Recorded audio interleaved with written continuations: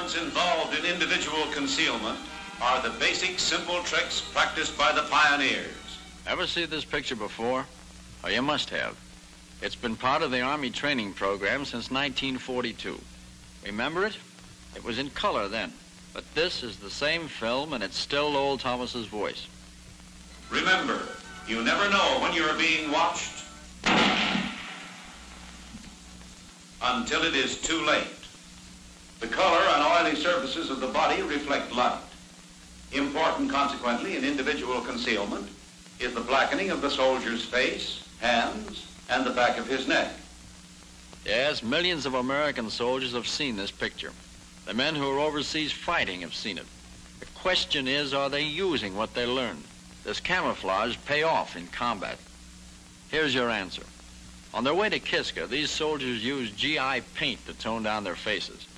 It wasn't mud, but the idea was the same. And it began in training.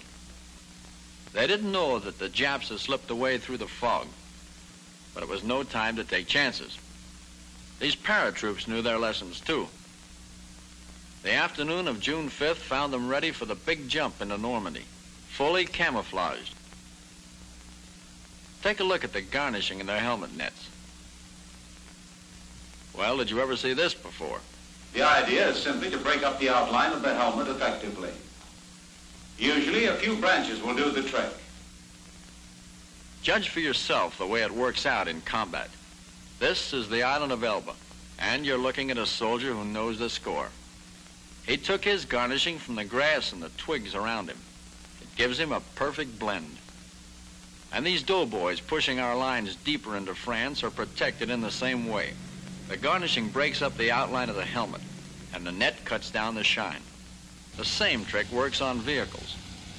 The foliage on these tanks isn't worth much when they're moving, but when they pull up and go into action, they're pretty hard to spot. Maybe it seemed like a waste of time back in training when you heard a voice telling you.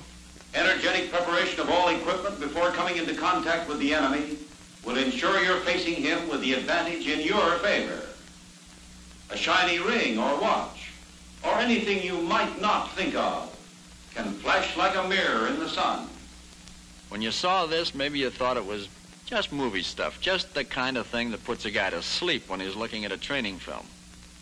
Well, maybe that's what this man thought. Hiding in the ruins of Casino, he's perfectly concealed by the shadows, except for that ring. Now let's see what else the training film had to say about shadows. Hitting the shady side of a bush makes you difficult to get. The sunny side means black against white, and therefore an easy mark.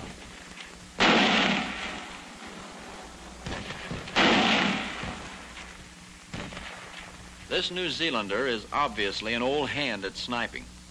Watch how he sticks to the shadows, so that he does the sniping, not the enemy.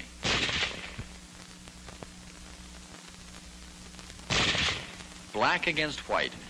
A 37mm gun on a white beach can be the kind of target a Jap dreams about. But in the shadows of the underbrush, well, see for yourself. This was Guadalcanal at a time when we had to use every shot in the locker to hang on. Yes, shadows can work for you, but they can also work against you. This is what TF-5-646 had to say. Eliminate the black hole of the tent's opening with a blanket. In training, it was a tent. Here with the 5th Army in Italy, it's just a shelter. But the black hole made by the opening was eliminated by a guy who found use for a tip he picked up at home. The bigger the shadow, the bigger the problem. Now, the shadows cast by these oil tanks in Italy were as big a camouflage problem as the engineers had to face. They solved it by using steel wool on chicken wire. Result? The net erased the shadows and blended the installation with the broken terrain. The terrain that can stop you doesn't exist if you use what you've learned.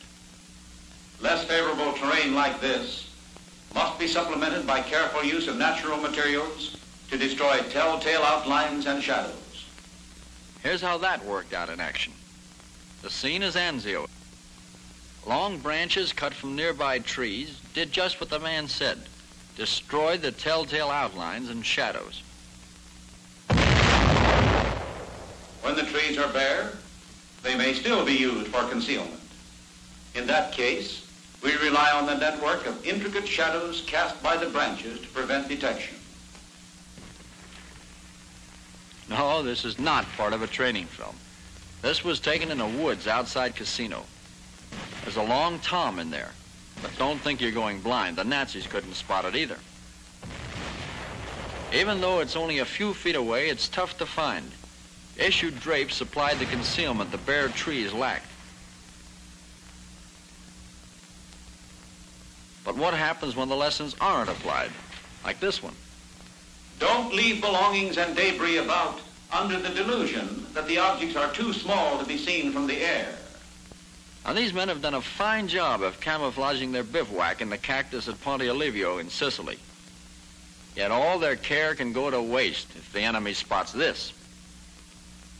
You see, combat doesn't cure your mistakes, it emphasizes them. And combat can drive you to greater imagination than was ever demanded in training. Now, here's an idea of what we mean. One common method of concealing a tank is to drape a garnished fish net over it. These soldiers at the Anzio beachhead knew the normal method of draping a tank, but in battle, nothing is normal. This was a time for imagination, so the crew dug in alongside a haystack. They placed the tank below the level of the ground. Then they stretched the issue net across both haystack and tank. They used a lesson taught in training, but added a twist or two of their own. Men who think in terms of camouflage don't have to run to the manual every time they strike a snag. The training film had something to say about that, too. Individual ingenuity will suggest the use of novel and effective means to employ whatever materials are at hand. Concealment cannot be obtained by the numbers. That's right. We stretched this huge net the length of a Bailey bridge to conceal from ground observation the number of men and the type of equipment that crossed over it. In the Solomons, ingenuity licked some really tough conditions. Engineers using chicken wire and feathers blended aerodrome installations right into the jungle. But we have no copyright on ingenuity. This Italian equivalent of a hot dog stand turned out to be a Nazi pillbox.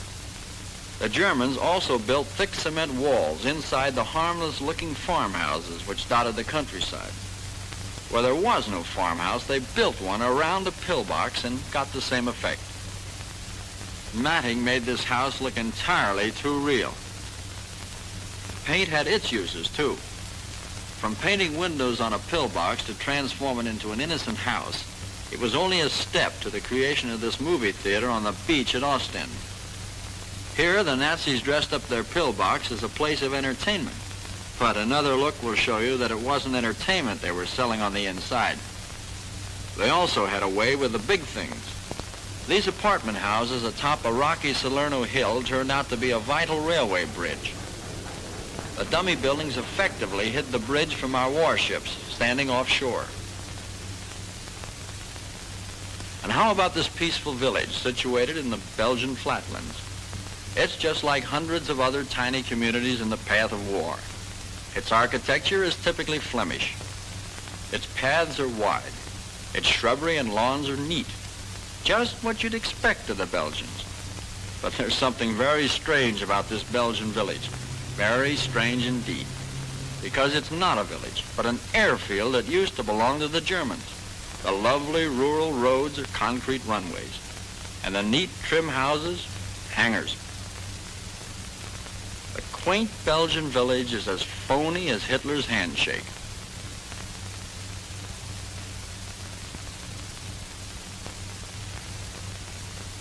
No, the Germans don't camouflage by the numbers.